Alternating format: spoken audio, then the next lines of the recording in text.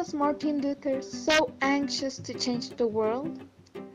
Martin had been supporting too many lies and conflicts. The corruption and ignorance of the Roman Catholic Church was the object of Martin Luther's attack when he wrote the 95 Theses. In 1517, the Roman Catholic Church was a powerful force in the Western world. The Church controlled religion, philosophy, morals, politics, arts, and education. The Catholic Church would say that anybody who was considered to have gone against them would be considered a non-believer and would be burned. The Church did not like to look weak and did not support any departure of their teachings. Why was the Roman Catholic Church so powerful? Its power had been growing during the last centuries by the people, for example, because of their ignorance and superstition. The money gained from the people gave the church even more power. It was told that they could only get to heaven if they went to church. The population looked at their priests as their passport to heaven, since they did not know and were taught to doctrine by birth. This circumstance gave a lot of power to both the priest and the Catholic Church. The Catholic Church would always say, "If you keep your priest happy, you're going to heaven." The relationship between the people and the church was based on money. Rich families would pay for their sons to be on high position in the Catholic Church. They believed this would for sure take you to heaven. You had to pay to become a Christian, to get married, and to get buried on holy ground. If not, you would go to hell. You were expected to work on church land for free every week. When people would work on church land, they wouldn't be able to work on their own land. This situation would be difficult for a person since they wouldn't be able to produce for his or her family or prepare for next year. Martin Luther was born in November 10, 1483. He grew up around the Roman Catholic Church. He and his parents were middle-class peasants. When Martin turned 21 years, he earned a master's degree at Erfurt College, becoming a lawyer. Later, in 1505, while Martin was traveling through a terrible thunderstorm, he had an experience that would change his life completely. He started to fear when lightning struck by him, almost hitting him. He cried out to God, promising that if he survived, he would live as a monk. So he did. Of course, he never left his studies. He was a really important theologian in the Roman Catholic Church.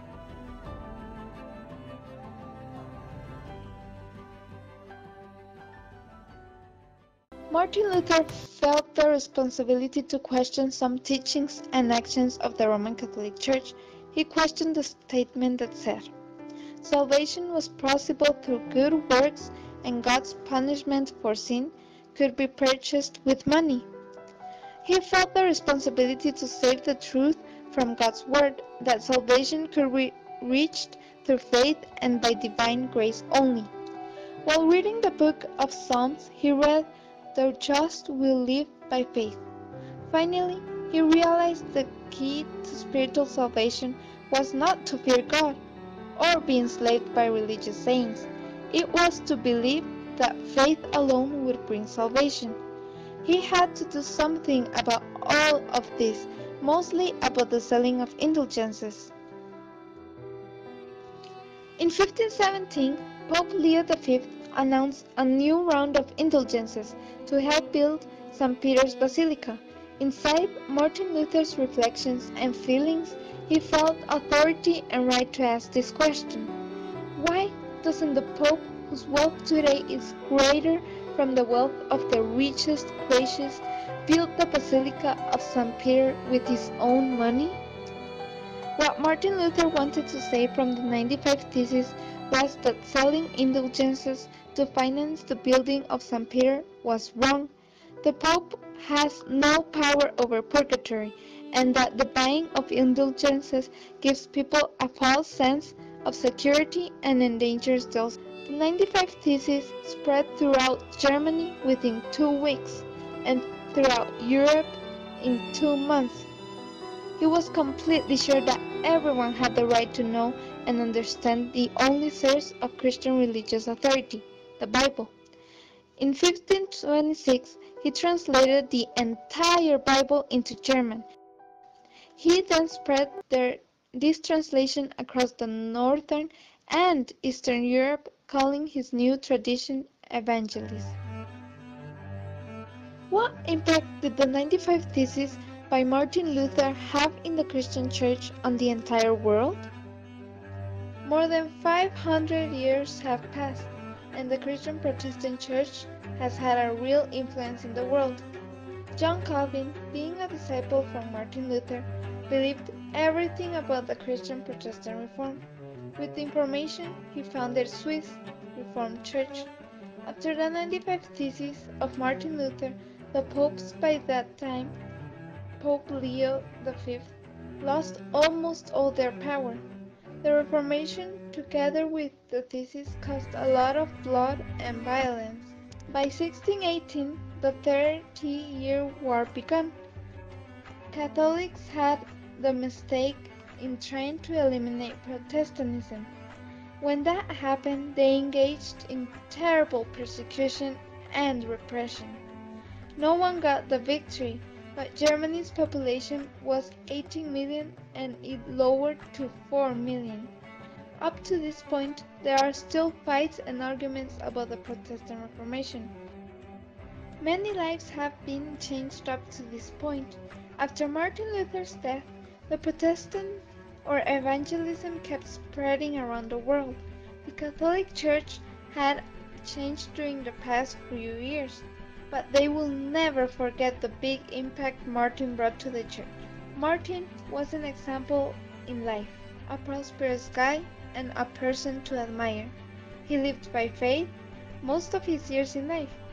His strength was the passage, "The just will live by faith."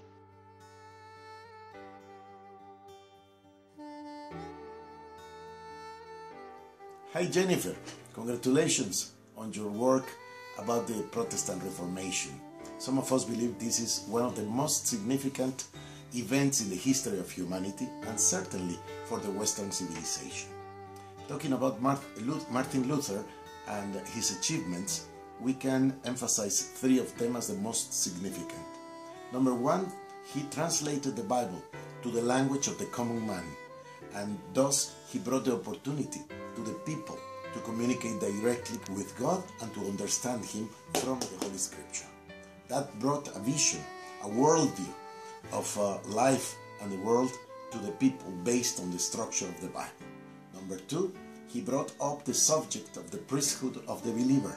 Instead of having a priest that is an intermediary with God, now we all can go to God directly.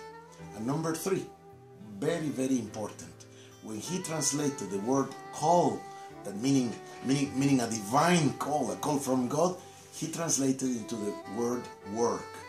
And so the German people gave birth to the Protestant ethic, to the work Protestant ethic, because they believed that you can work and serve God at the same time.